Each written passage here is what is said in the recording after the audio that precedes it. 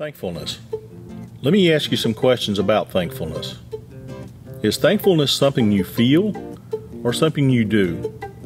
In the Old Testament, God had His people purpose into their lives thankfulness, although they did not naturally feel this way.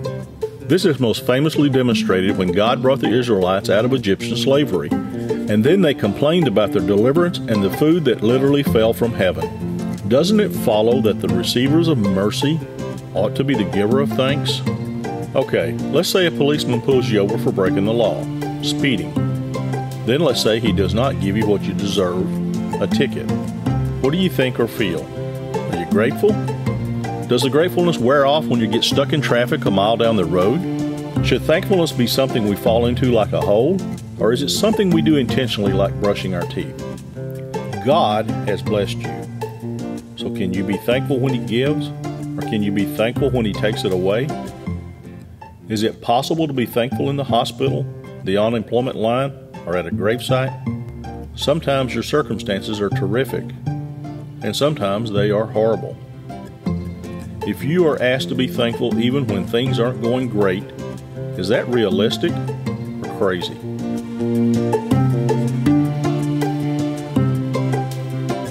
Well, good morning. How's everybody doing? Oh, really? That good. Okay, great. Well, I'm glad you're here. Maybe you'll leave in a better mood than you're in now. Man, it's great to be here. My name is Scott. I'm the lead pastor at our Missouri City campus, and always excited to be here with an opportunity to come share with you guys and just hang out with you. And so I hope you're doing well. I'm excited also because this weekend is my 3rd anniversary here at River Point, and I'm all excited about that. Yeah, thank you. My family and I are so proud and so honored to be part of this awesome church and be part of this pastoral team. Just seeing what's going on and seeing God's faithfulness working through us and all of you guys involved with that. I love what's going on here in West End and Missouri City. We're just in some really, really awesome days as a church, and I hope you realize that. And I hope you know that if you're a visitor with us or a guest today, you've picked a great place to be, and I think you'll feel welcomed and walk away at least feeling encouraged, all right? So that's awesome. It's a great time for our church also because this Because of Others initiative is underway. Thank you all so much for your prayer and your faithful pledges and your giving to our projects, the stuff here in Richmond, our West End campus renovation, the school in Uganda, which is going to be beginning very soon. And then I'm excited especially, I'm a little biased, but I'm excited about the land we're purchasing in Missouri City. Keep praying for that as we're facing a little bit of struggle and challenges, just trying to get some of those details worked out. But I'm praying and just believing that God is providing that for us as we look for a place to build a permanent home. So it's just an awesome, awesome time to be part of River Point. I hope you see that. I hope you're glad to be part of it as well. I hope you had a great Thanksgiving. Everybody eat a lot of food and get fat and maybe full and happy and take a nap maybe and watch some football. I hope you did all that fun stuff, and I hope you had a chance at some point in your holiday to do what it was meant to do, and that is to express some gratitude or some thankfulness. Hopefully you slowed down enough and you sat maybe with your family around the table or some friends and you just had an opportunity to express some thanksgiving and some thankfulness from your heart. And I hope you did that because that's what it's good for us. It's good to see that. It's good for us to remember those things in our life, and it's good for us to express that because within a matter of hours, some of you crazy people went out to the mall and you started like cutting people off and pushing and shoving to get in line. I know you did this. Some of you need to confess that, right? And you need some forgiveness. And next time you do that, don't take the car with the RPC sticker on it, all right? We're trying to do good things in this community. And some of y'all, I know how you drive and how you behave on the road. You're not helping us out, all right? But anyway, I don't know what happens with either you from hours from getting up from the table with your family to go into the mall and getting into that crazy stuff and remembering from what we just celebrated and thankfulness to all of a sudden we need more stuff, right? We got to get the deal. Whether that happened for you within those 24 hours or whether it's going to happen to you later this week or this month, as is always the case so often for me, and you have that moment where the warm fuzzies come over you. Man, I'm so thankful and so grateful, and I love you and all that. And then just life starts happening again. And before long, we just kind of forget. We kind of forget all the things we just talked about at the Thanksgiving table. We forget all the things we have to be thankful for because we're in kind of this grind of life, right? We're busy. There's a lot going on.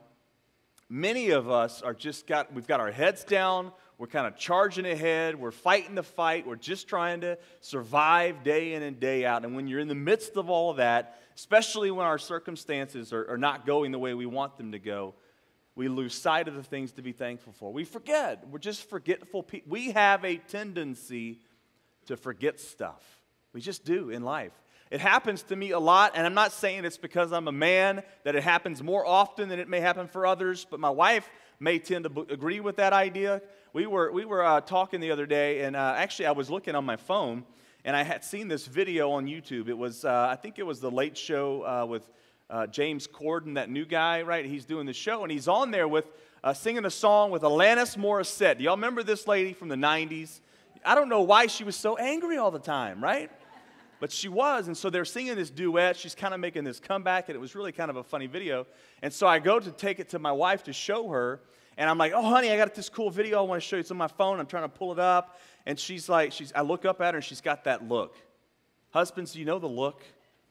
And I'm like, what did I do? And I'm like, I just want to show you this funny thing. It's really awesome. Somebody showed it to me, and I'm trying to pull it up. And I look at her again, and she's got that look. And I'm like, what? And she said, do you not remember I showed you the video like 2 days ago? Do you not remember us sitting there in the living room looking at the video, laughing and having this whole moment together? It was funny. Do you remember that? I'm like, no, somebody else showed me that at work. And she's like, no, it was me. We totally sat there and did that together. Do you not? And I, as a guy, I guess, no excuses, I just totally forgot. For me, it was some other experience, some other moment, and for her, it was like this thing, like we had this moment together. And I, in my idiocracy, we totally forgot.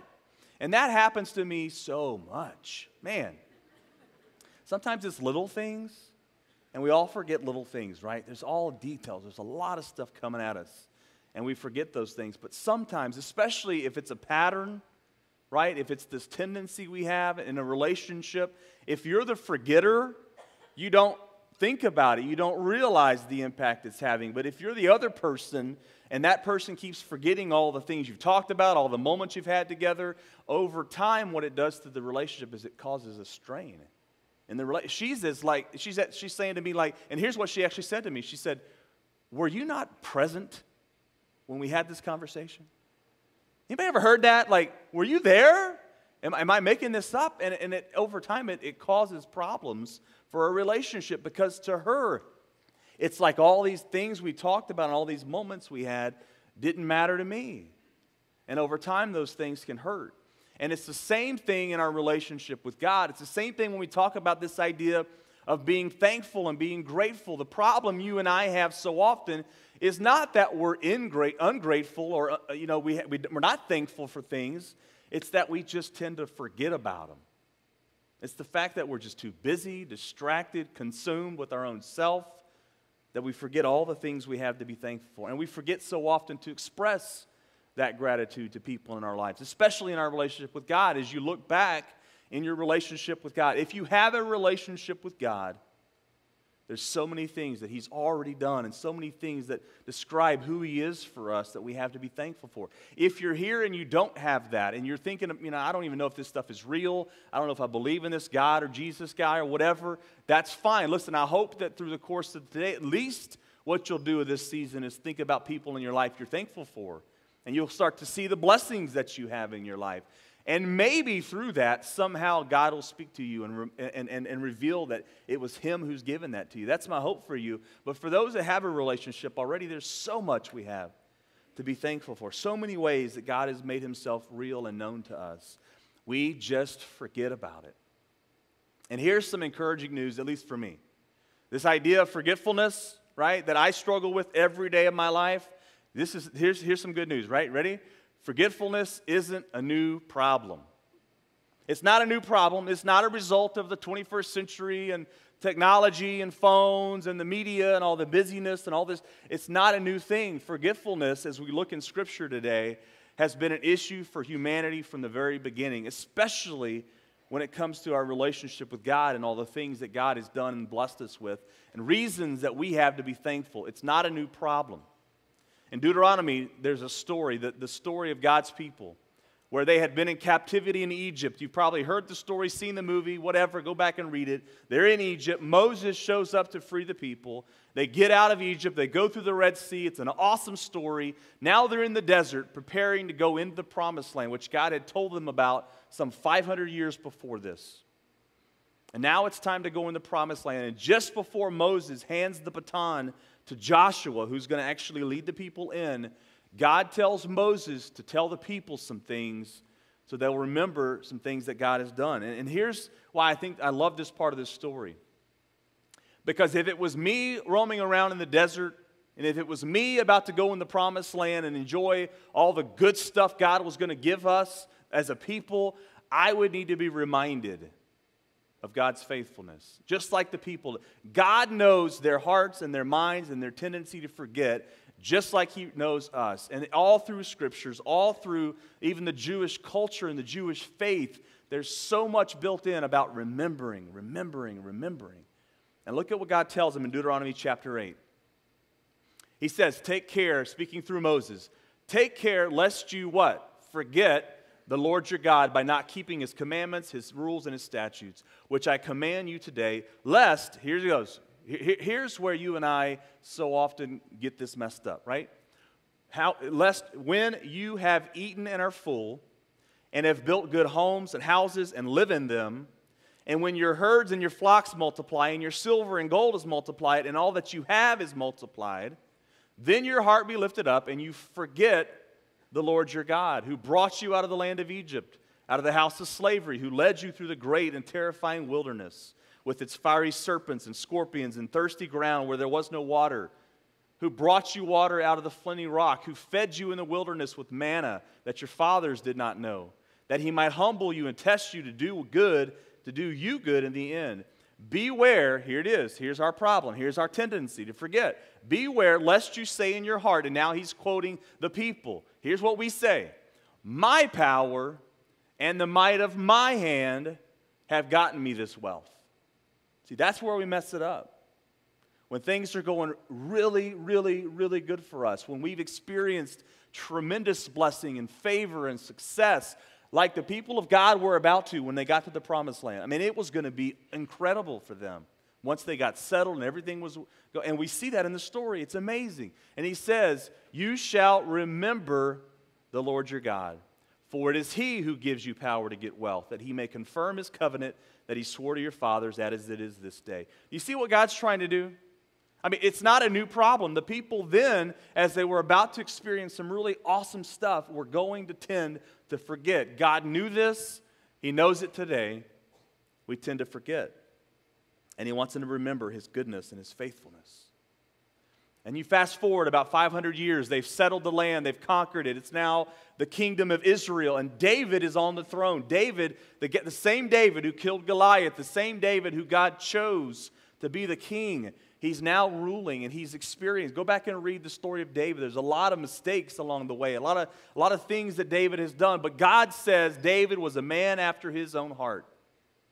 That kind of a guy who wrote many of the Psalms in the Bible. If you go to the book of Psalms, many of the words of the songs that we sing at church are words David wrote thousands of years ago as he reflected upon his relationship with God. And in Psalm 103, David writes, and I think it's so interesting and it's so encouraging to me as a guy who forgets often, that even David wanted to be careful not to forget. Look at what he said in Psalm 103. He said, bless the Lord, O my soul, and all that is within me, bless His holy name. Bless the Lord, O my soul, and what? Forget not all His benefits. David's writing Scripture. And he's telling himself and the people and you and me, what? Not to forget the benefits of a relationship with God. And he goes on to describe that. He forgives all our iniquities. He heals all your disease. Who redeems your life from the pit. Anybody ever been in the pit? I mean, you look at your life and your story and you were in the pit. You hit rock bottom. There was nowhere to go.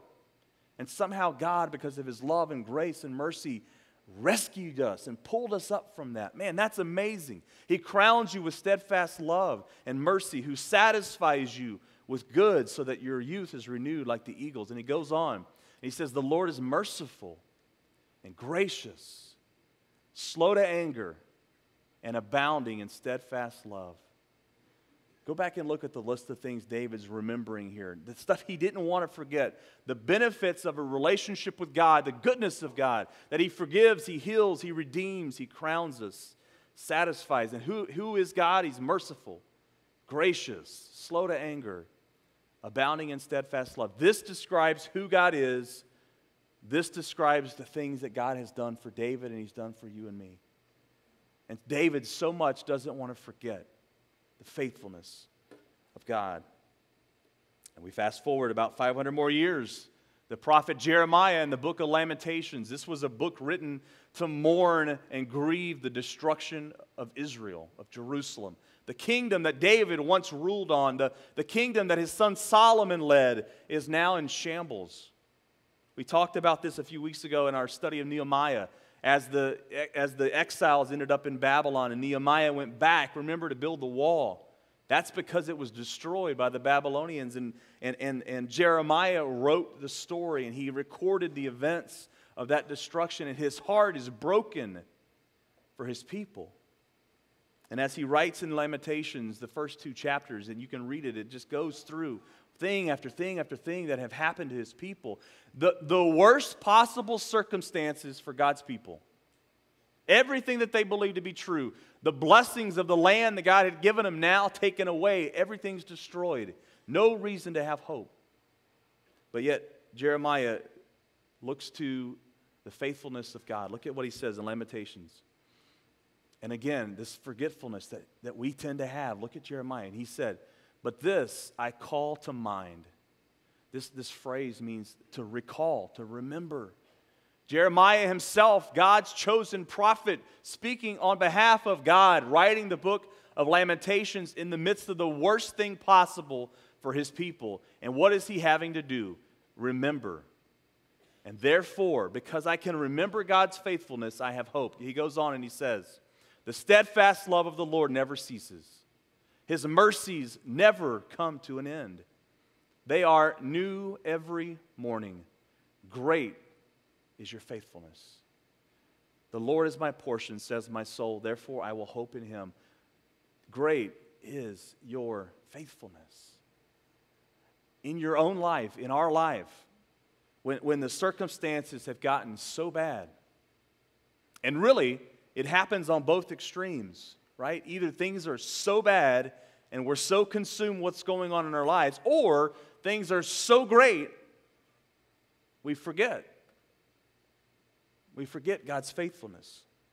We forget all the things that he's done and all the ways he's blessed us, and the fact that we can have a relationship with him through Christ is such a blessing. We forget. And because we tend to forget, we don't have thankful hearts. We don't live thankful lives. And the key to this for us is to remember God's faithfulness. Remembering God's faithfulness fuels our thankfulness. Remembering God's faithfulness fuels our thankfulness. If you and I are going to learn to have thankful lives and live lives full of gratitude, we've got to go back over and over in our lives and remember the faithfulness of God. Because there's so much he's done for us. There's so many ways he's been faithful. What does faithfulness mean to you? The word faithful we often use in everyday life. We're talking about our marriage or our friendship or our relationship. The idea that person or this relationship is a committed relationship. We're going to be faithful. We're going to stand by them. We're going to get their back. We're going to be with them. All in, right? That's the idea of faithfulness. Faithfulness may also mean to you, you may think of it in terms of like you're a faithful fan of some team. Okay? Like here's the thing. I can't seem to understand why some of you are still faithful Cowboys fans. How is that possible? I don't get that. I mean, that's faithful right there. Right? At least come to the Texans side. We got like 2 more wins, right? Yeah. All right. Some of you are mad. I'm sorry. You're offended. All right. That's faithfulness right there, right? Maybe your idea of faithfulness is maybe you haven't experienced faithfulness in a lot of relationships, and so that may not be where you look to faithfulness or your team or whatever. Maybe the idea of faithfulness brings up this idea of like an old dog you might have had, right? Like the old hunting dog. Like the dog's faithful. If nobody else in my life is faithful, at least this dog is faithful. All I got to do is feed him. He doesn't complain, right? He doesn't want to talk or share his feelings. He's by my side, right? That's faithful. I had a dog like that one time that I would say was probably very faithful. We grew up on some property out, it wasn't really the country, but sort of, and we had some space, and so we had dogs running around. They were never dogs we bought. They were always like, stray dogs that wandered up. And we would keep them. We'd feed them. They didn't have anywhere to go. And my sister and I were real creative in how we named our dogs. So like if the dog came up in the yard and it was brown, we called it Brownie. And if it was black, it was called Blackie. And white, it was Whitey. I mean, it was really easy. You knew which dog was which. And it wasn't until much later that I realized really kind of how culturally insensitive our dog names were. I mean, we were just kids, right? We didn't mean anything by it, but that's how we did it. We had this dog one time. My dad never liked the dogs. He never wanted the dogs. He just tolerated them. Well, one time the dog, I forget which color, the dog had gotten so, I guess under my dad's skin, he was so sick and tired of the dog that when we were at school one day, Dad loaded the dog in the car, and he drove about 3 miles down the road where the bayou ran through our community, and he stopped the car. I have to say he stopped the car because I said earlier he threw the dog out, and it was like, but he stopped the car. He stopped the car, he opened the door, and he pushed the dog out onto the side of the road, and he drove home. And he left the dog. I mean, he totally abandoned the dog, right? And you could judge him if you want. That's fine. He's since been forgiven for that. But here's the thing. We get home from school, and we're looking like, where's the dog? And there's no dog. And my dad comes home from work. We're like, Dad, the dog's gone. And he's like, must have run away. And we were like, oh, it's so sad. And we were just kind of mourning the loss of our wonderful dog. Well, we go around the corner, and on the gate of our fence is the dog's collar hanging on the fence. And my sister and I look at each other, and we're like, Dad. And they're like, what? The dog. And he's like, sorry, the dog ran away. And we're like, so did he undo his own collar and hang it before he left?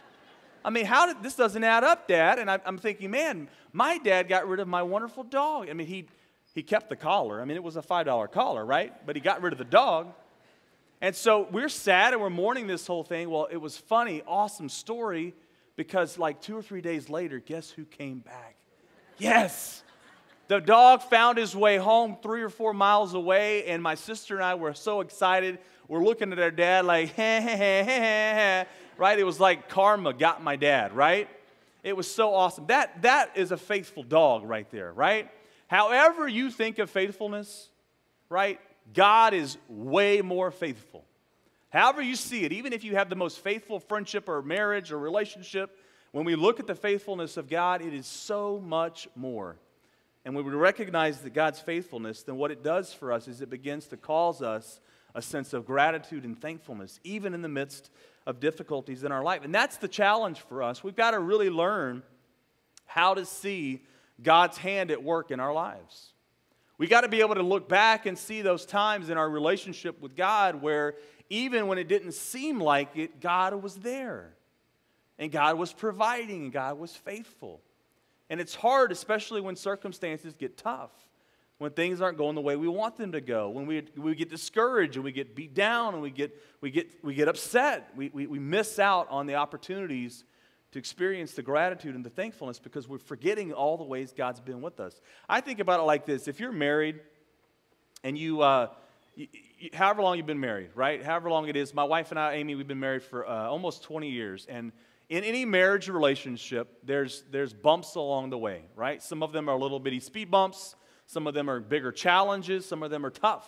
And you might be going through something in your marriage now that seems like there's no hope of it getting better. It seems like all the effort and all the work and all the stuff that you've tried is not working. And you might feel like your marriage is crumbling right around you today. And when you're going through stuff like that in your marriage relationship, what often helps us, it doesn't always fix it all, but what it helps to do is to look back, right? If you go sit and talk to a counselor or somebody that's trying to help you think about it, what they often want you to do is, okay, let's go back 5 years, 10 years, 15 years. Tell me something about your relationship that was amazing. Tell me the best time you can remember. And you go back and you think, man, when we were dating, things were awesome. And we really loved each other. We got along. We liked being around each other. We had fun together. Even 5 years ago, things were a whole lot better. And you have these memories that you cherish because you're going through tough times now. And if you forget the good times, you're out of gas. You're out of energy. It's not even feels like it's worth fighting for. But if you can go back and remember those great things, man, it just something stirs in you like, okay, we can do this. Or if you're fighting with kids, like if you're raising children, especially when they get to become teenagers. Our oldest is 16 now. He's a junior in high school, trying to figure out what this is going to look like for him. And man, as you struggle with teenagers, as they become rebellious, as they stop listening to you, as your relationship with your kids becomes strained and stressed because of their choices and their rebellion in life, man, it's tough. And it's hard to be thankful for that. But sometimes you sit and you might look at some pictures or you might think of some stories from years ago and you're like, oh man, I remember when he was so sweet. I remember before he could talk, how awesome it was, right? How cool he was or she was and how they used to like us and actually want to be around us and show some affection to, I remember the good times. And when you're going through the difficult stuff, remembering back to the good things can help us. And even in the midst of very difficult circumstances with your marriage, your kids, or other relationships, or at work, you and I can still find ways to be thankful for those people and those circumstances in our life. And I think that's so key for us in order to figure out how to live a thankful life, how to see ourselves in light of what God's doing in His faithfulness to all of us. We have so many reasons to be thankful. That's the challenge for us. And I think all of us would want to say, man, I wish I could be more thankful. I wish I could feel more thankful. If you got through Thanksgiving and you sat with your family and friends or whoever you were with and you shared things, and man, there were some people sitting around the table, they just seemed like they were oozing thankfulness, and you were like maybe you came up with a couple things to say because you'd look bad if you didn't have anything to say. But when you really think about it, deep down in your heart, it just wasn't there. There just doesn't seem to be a sense of thankfulness. How do we develop that? How do we get to a point where we can live that way in light of God's faithfulness? Paul writes in the New Testament, in the book of Colossians, some thoughts on this as I kind of wrap this up with you. I want to show you this because I think it's encouraging to me, hopefully to you, that in light of God's faithfulness, in light of who God is and what He's done for us, we have reason to be thankful. Look at what he says in Colossians chapter 2. Therefore, as you receive Christ Jesus the Lord, so walk in Him, rooted and built up in Him, and established in the faith, just as you were taught. What does this say? Read it with me. Abounding in thanksgiving. Look at what Paul's saying. He's saying, in light of this relationship with Christ, therefore, as you receive Christ, so in light of that relationship, walking with Him and being rooted and built up in Him, be abounding in thanksgiving. The connection here is that because of what Jesus has done for us, there ought to be some thanksgiving coming out of us. And he goes on in chapter 3 and he says this, and let the peace of Christ rule in your hearts, to which indeed you were called in one body, and be what? Thankful. See, there's something going on here Paul's trying to get us to see. As followers of Jesus, because of God's faithfulness, because of God's mercy and love and His grace, we have reason to be thankful. We have lots of reason to be thankful. And in fact, we ought to be spilling over in thankfulness. The more that we experience the grace and the gift of Jesus, the more we experience His faithfulness in our lives, the more we're being filled up with God's goodness and His mercy and His grace and the truth and the peace of Jesus, the more we experience this, the more we begin to overflow. That's what that word abounding means. It means it's overflowing. It's in excess. It's like crazy amount of thanksgiving. And if we allow Christ to fill us, what happens, and when we remember God's faithfulness, what happens is thanksgiving just begins to spill out of us. This sense of gratitude and thankfulness in our heart. And man, I want you to imagine for a second, what would this do to your marriage, your relationship with your kids, at work, wherever it is you are, whoever it is you're with? What would it look like in those relationships if you and me learned to remember and recognize God's faithfulness and allow that to fill us up in that relationship that we have with Christ? What would happen if we were abounding in thanksgiving? What would happen to the people around us every day when we got up in the morning and we recognized God's faithfulness? What would happen every day when we got up and thanked God for all that He's given us and all that He is to us? What would that do to your people in your life? How would that improve your relationships? There's something powerful about remembering God's faithfulness. Even in the great times or in the worst of times, we have reason to be thankful. But here's the key to this idea of being thankful and grateful. Here's the thing. If you don't have it in your heart, you won't practice it. If you don't have it in your heart, you won't practice it. You can fake it for a while. We're good at that, right? Like you did maybe at the Thanksgiving table. Yeah, I'm so thankful for my family, my friends, and my stuff and all that. We can fake it, but it's not real. After a while, that gets tired. That gets exhausting. It gets old. It doesn't matter. It's not true. It's not authentic because we don't have the gratefulness and the thankfulness in our hearts. My hope for myself, and maybe this encourages you somehow or challenges you, what I need to do is recognize God's faithfulness more and more in my life. I need to realize that because of Christ, man, we have all we need. We have all the reason in the world to be thankful. Even in the midst of difficult times, God is with us.